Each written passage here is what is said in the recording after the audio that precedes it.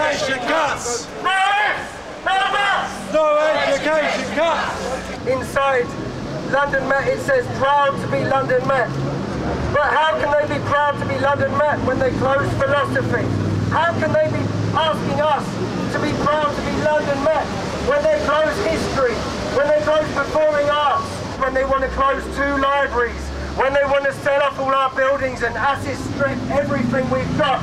We will not accept your joke. We will not accept your joke. In this constituency, there are the largest number of people chasing the fewest number of jobs of any employment area in the whole country.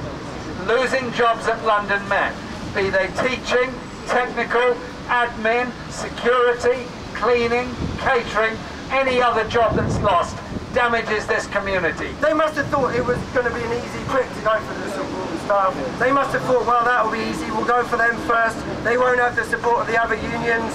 Well, they were very wrong, weren't they? Yeah, that's right. How wrong they were, because you are out today with us, the students are here out today with us, and the community have been out today with us.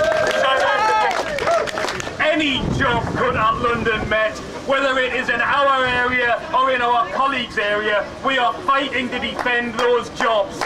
Unison and UCU and the Student Union, we stand united together because we know we will fall separately.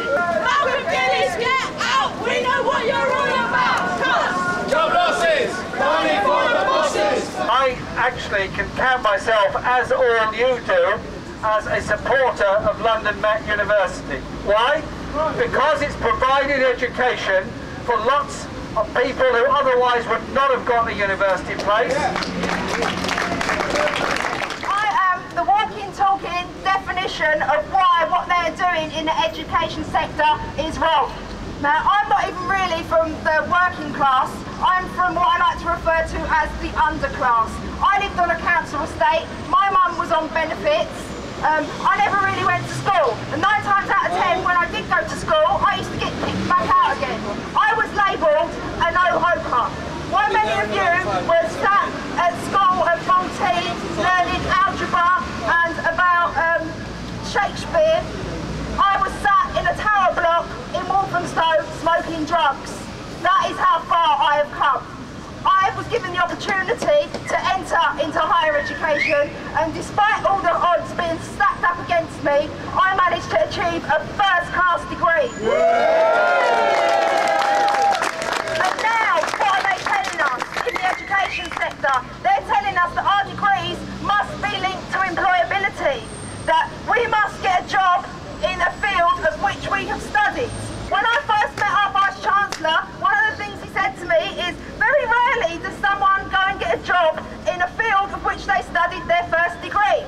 Well, thank you very much for them kind words of wisdom, Mr. Vice-Chancellor. It's a shame you don't practice what you preach. A few miles down the road in Bloomsbury, a new College of Humanities is being set up for the privilege for the few, while humanities is being closed down and shut into people's faces who come from working class backgrounds and from backgrounds who deserve to study humanities, who deserve to study for improving their lives, and deserve for much better. I came here to learn, to better myself, and so have all other people. I don't want to go back on road and sell drugs and prostitute and lap dance. Yes, it's a business, but I don't particularly like it.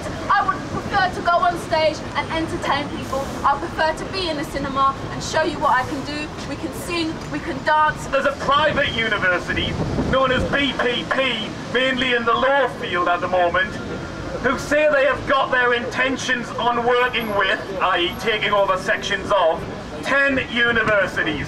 Well, let's put something on record now. Even if some of your friends in here decide that London Met is on your agenda, you are not getting your grubby little paws on any aspect of London Met.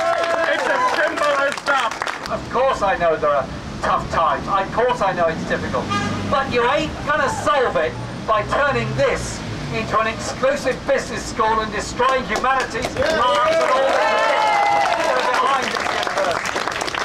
They want to run down working class universities. They want to reduce costs because what they've said is we're taking all public subsidy away and we're going to actually put that burden on the students.